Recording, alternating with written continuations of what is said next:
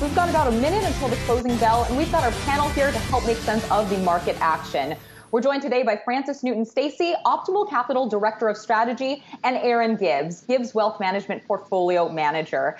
And Erin, I'll turn this first question over to you. We are seeing markets staging a bit of a rebound rally here on this final day of the week. What do you make of today's market action? I think we've been plagued by sort of negative sentiments and negative headlines in particular all week. I think this was really expected to a little bit of just a bit of a breather, a pause. As said before, it's August, it's low volume, so it's very easy for sentiment to sort of take over the trading sentiment in the day. So I see this as just a bit of a pause, but I don't see that we're just out of the woods just yet when it comes to some of the coronavirus concerns and economic recovery. Well, we want to get one final look here at the market before we close out today's trading session. Seeing markets trading higher across the board, the Dow up by more than 200 points or 0.6%. We have Microsoft leading the way higher in that index. Of course, that stock did hit a record high today. And as we take a look here at the market, we now have the closing.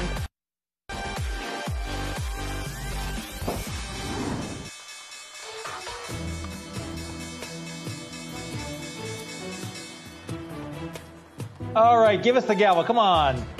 Oh, a showman there. All right, we got the day settled. We're going to close up, as Jared said, on the day, but down for the week.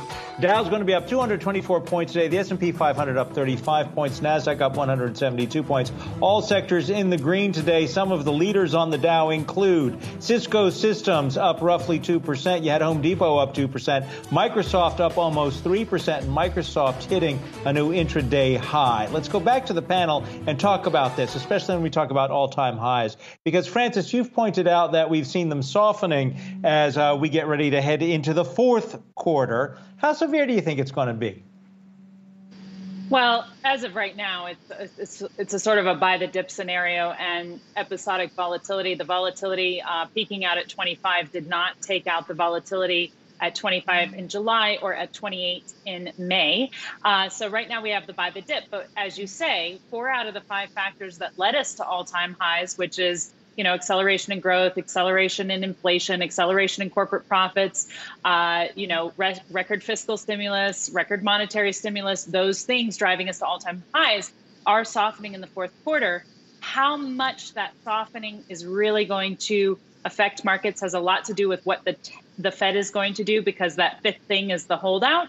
And also it has to do with the health and credit markets as people return to, potentially having to pay rents if they don't qualify for COVID relief, or having to pay their mortgages. So the liquidity is going to slowly start to be drained out of the system, and that's the liquidity that brought us to these all-time highs. There's still a lot in the system, so the rate at which that occurs is going to be reflected in the market movement and the volatility in the fourth quarter.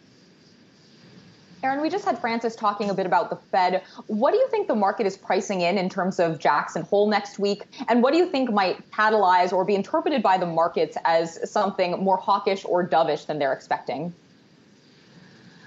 Well, I think given that they communicate so frequently these days, I think the market is pricing, some type of tightening on just more of the repurchase programs. More of the auctions over, let's say, somewhere in the fourth quarter, starting in the fourth quarter, but certainly not raising rates. So, it's just in the very first stages of pulling back on the liquidity, as we just talked about, and pulling back on some of that cash that's out there with the treasury auction. So I think the market's pretty transparent, given the 10-year just finally seems to be recovering from its lows. And I think the markets are really prepared to have low interest rates for quite some period of time. Yeah, given that, Francis, if markets are going to have low interest rates for a long period of time, we used to have discussions all the time about corporate debt loads and were there going to be problems with some of this debt that markets were taking on before the pandemic. Can we dismiss those discussions for the next 2 years? Well, I don't know. Again, when you have liquidity coming out of the system, you put pressure on debt service. And so, again, it just depends on to what degree. As far as yields, the 10-year, interestingly, reacted to the slowing in growth more than it reacted to the taper conversation around Friday's minutes. It was surprising to see a dip in the 10-year because obviously a tapering conversation is going to put upward pressure on rates.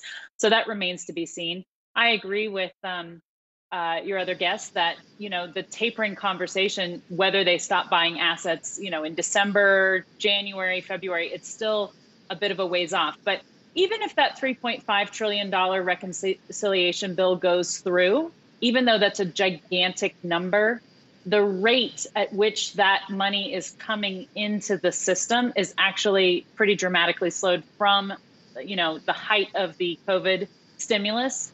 And so, again, health of credit markets, ability to service debt, obviously keeping those interest rates low is key. The dollar moving lower. Of course, we can pay back debt with cheaper dollars. We've got a double top on the dollar at 93.75 from its March 31st high. So watching the dollar and watching the 10-year is going to give us some indication of what the Fed may do to ameliorate these two potential pressures to the record amount of debt service in the system.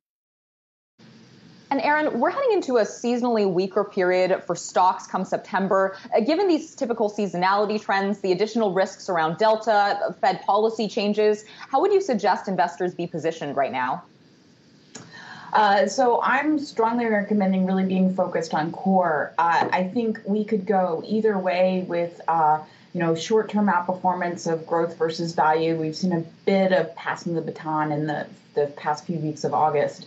And so I think one of the safest bets is to look at growth at a reasonable price, really being core, but being sensitive to valuation. So I'm generally avoiding investors to avoid the mega caps because that's really needs a lot of generally more positive sentiment to get them even on further higher valuations. And we know with even today with some of the political headlines that can pull back.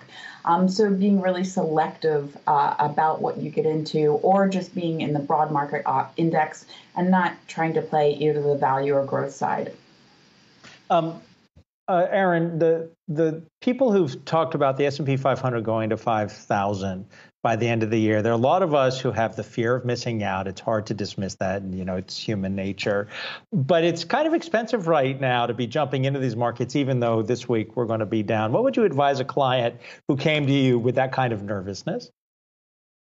I'd say actually when we're looking at valuations, though it is undoubtedly expensive, and right now the S&P 500 is trading at about 21.5 times forward earnings, which is we haven't seen these kind of valuations since 2002. So it's almost a 20-year high.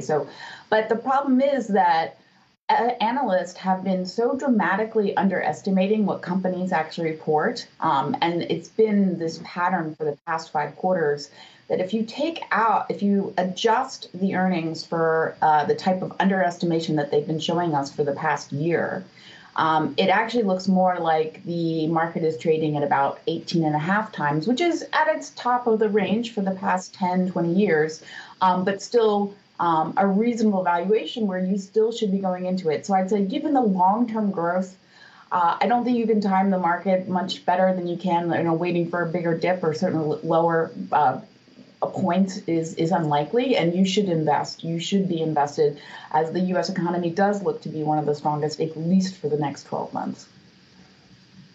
All right, Frances Newton Stacy, Optimal Capital Director of Strategy, and Erin Gibbs, Gibbs Wealth Management Portfolio Manager. Thank you both for joining us today.